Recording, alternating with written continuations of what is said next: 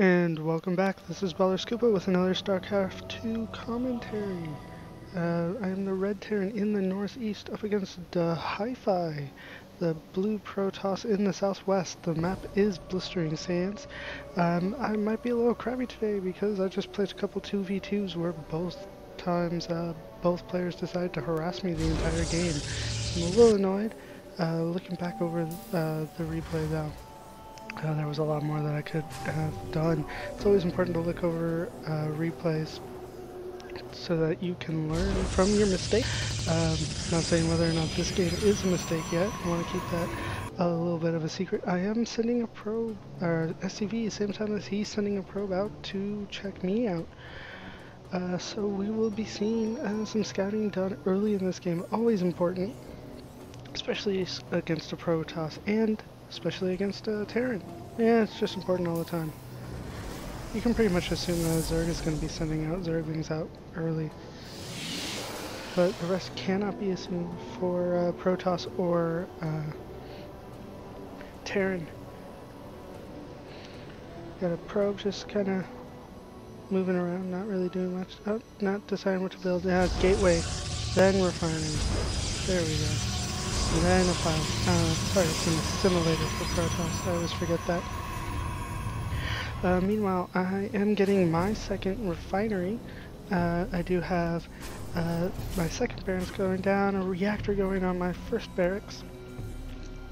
Meanwhile, daHIFI is amassing zealots. Looks like we will be seeing an early zealot push here.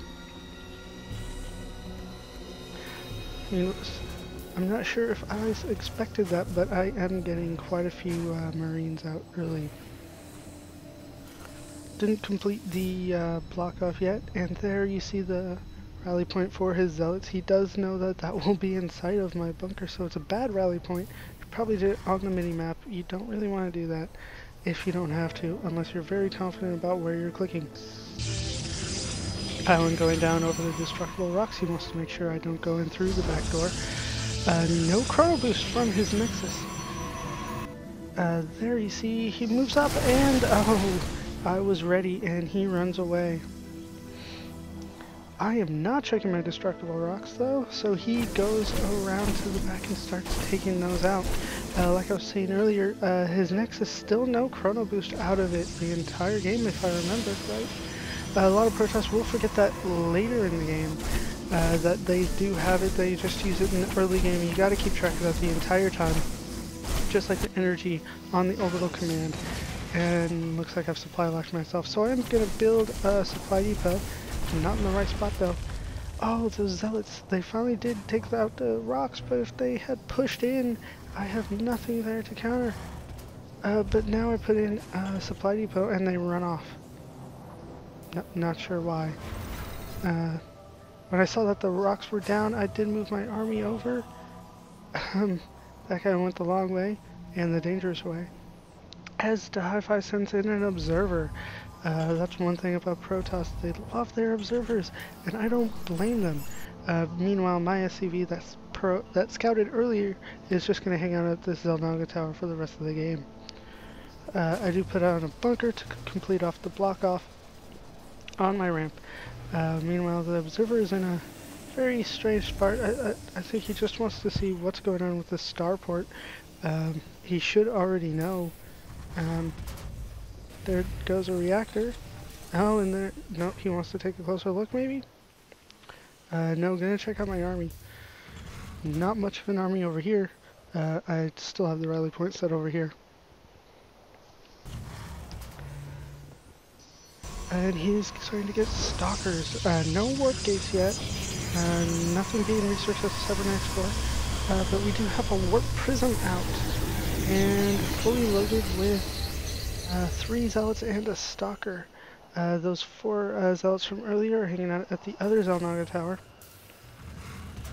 Observer seen that I will be producing medevacs. I do believe that is within his field of range. As soon as I put a missile turret out, though, it takes out that observer. Missile turrets are great against Protoss, but they are so hard to build all the way around the base. That's why I didn't see this, and there they come in. and he's warping more in, so we are going to be seeing a prism. I don't know if I'd call it a rush, it's a timing attack. It's the second little rush here. That Zealot does get in and takes out 2, 3, 4 SCVs. Looks like, yeah, just 4 SCVs before I'm able to take him out. Warp prism going around again. Gonna try to warp in more, as if I didn't see him with the supply depot. Not sure what that was about there.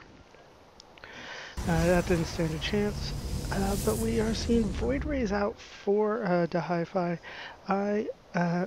We did finally change it to Warp Gates. Robotics facility sending out just 1 immortal. That's all it's really needed, just 1. Should take out everything, of course. My expansion just now started to go down. His is up and about halfway up, I would say, in terms of saturation on what he would want to do. But mostly Void Rays coming out of Stargate in a very well-placed Stargate. I would not scan this. I would normally scan maybe here or here, but I wouldn't scan down here. So that's a good placement, a good way to hide your tech, so that I wouldn't see Void Rays coming out. These Zealots will not be joining this army here. It's no Zealot army in this one. It's 1 immortal, a few stalkers, and a couple Void Rays. Looking at his army, it looks like 16 stalkers, but I actually can see this with the Xel'Naga watchtower here. This SCV, it can't see all of them. Oh, but he did move the Zealots out from the Xel'Naga tower. I can see about to here. I don't see these Void Rays, but then I assume that this is his entire army and that the rest of it's back here, but it's actually up here. But I have 2 sets of 2 groups here. One here, I believe I hotkeyed that to 2 eventually, and this one to 1. So I will be doing a flank. This is the first time that I've seen that we've seen a flank in this game, and it's just so effective to get us around on the army. Even if you're not Zerg, you need the surround to give yourself as much advantage as you can. He is getting another observer, gonna get Zealot charge. Doesn't look like he's oh, we do see a sentry and a little bit more of an army here. Meanwhile, I'm just amassing the army as much as I can. Mostly Marauders, because I do not see the Void Rays here. And they're going in for reinforcements, just the 1 sentry. He's going to have a proxy pylon here to get the reinforcements in as soon as possible. My army is 1-1, stim pack, concussive shells, and no combat shield. Strange for me, I must have just missed it there. No, oh, and here we do see the engagement. Let me slow it down for you guys. So it's rushing in. Void Rays a little late, as well as the Immortal. Medevac's a little bad hotkeys on those, and that Medevac will go down. But my mass Marauder down here is well enough to take them out. And there goes the Void Rays and the rest of the army. We do see a few reinforcements warped in, but I do see them, so I instantly go down, and I assume this is his new rally point, so I assume that he has no army in his base, and it looks like I am right at that point. All we see is an observer.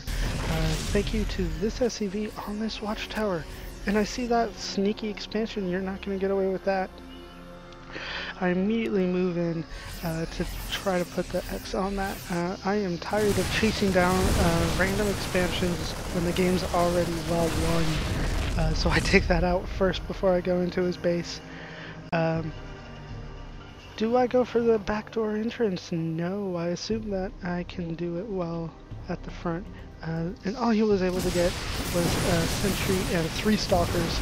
So quick counterattack after a flank always works well. Once again, I'm losing track of my medevacs. It's really, I would love for a follow command, especially on the medevacs, because if I right click on on a ground unit, it will just try to load it if it's possible, as opposed to another ground unit.